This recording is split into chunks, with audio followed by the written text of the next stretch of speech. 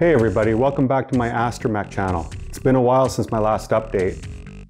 Today I want to take a look at how I built the dome for my R6 unit and how I got to where I am now.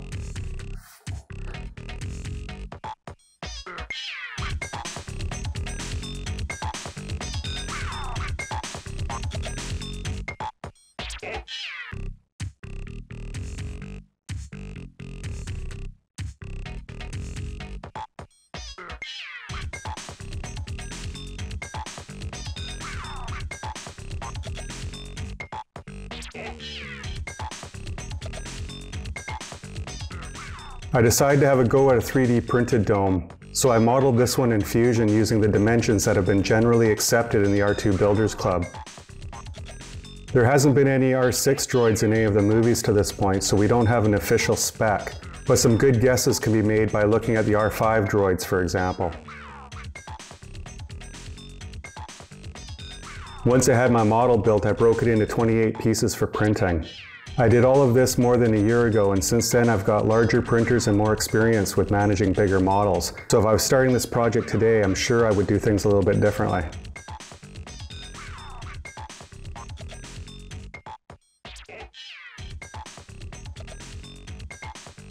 To bond the individual parts, I used both 30-minute epoxy and CA glue. I assembled the main shell of the dome bit by bit, clamping the parts together at the top and to a board at the bottom.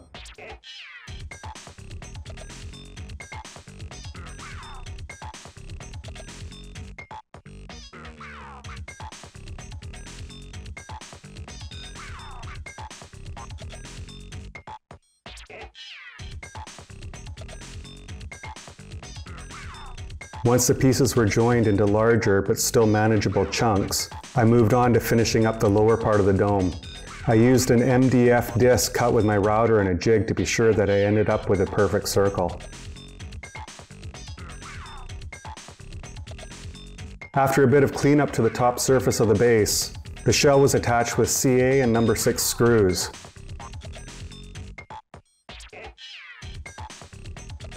The screw holes are molded into the pieces and are sized to give a good bite with no cracking, and they help to keep everything aligned properly as this thing is assembled. I used small C-clamps where needed to keep things oriented properly, and I had to move relatively quickly to make sure I got things in place before the CA set.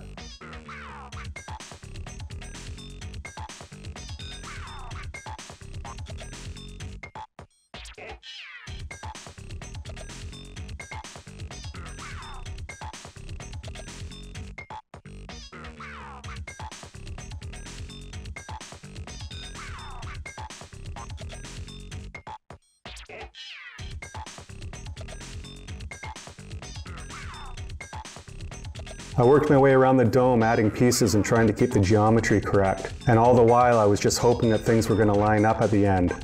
If I'm being honest, I'd say that I was only cautiously optimistic at best that this thing was going to come together at all. As I came around to zip up the final seam, I was pleasantly surprised with how well it came together. You may see the small shim that I needed to add right at the end to close it up, but all in all it worked out pretty well.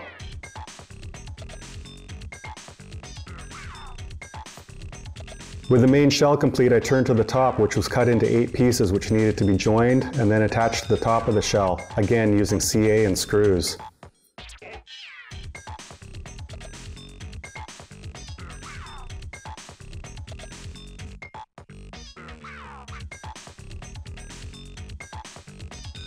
Okay, so I've got all the pieces of the dome cobbled together here, and I'm basically happy with the way this is going. I did run into one significant problem though.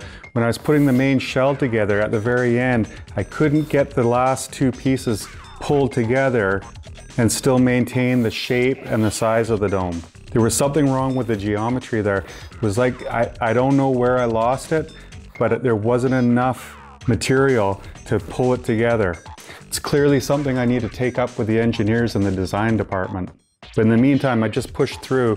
What I ended up doing is I printed off a really thin slice of one of the panels that I was trying to bring together. In fact, it was only 1.25 millimeters is all I needed. And I placed that shim in the gap there and pulled it together, and it came together okay. So in the end, I'm fairly happy with the way that worked out.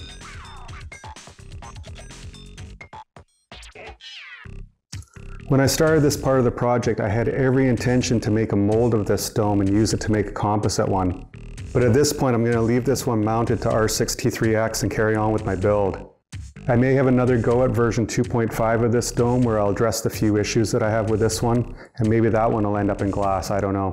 I want to thank everybody who has subscribed to this channel or liked a video. I really do appreciate it. I'm going to leave you now, but next time we're probably going to be looking at the droid's feet. We're getting really close to something that looks like a completed droid. And until next time, remember, there is no try.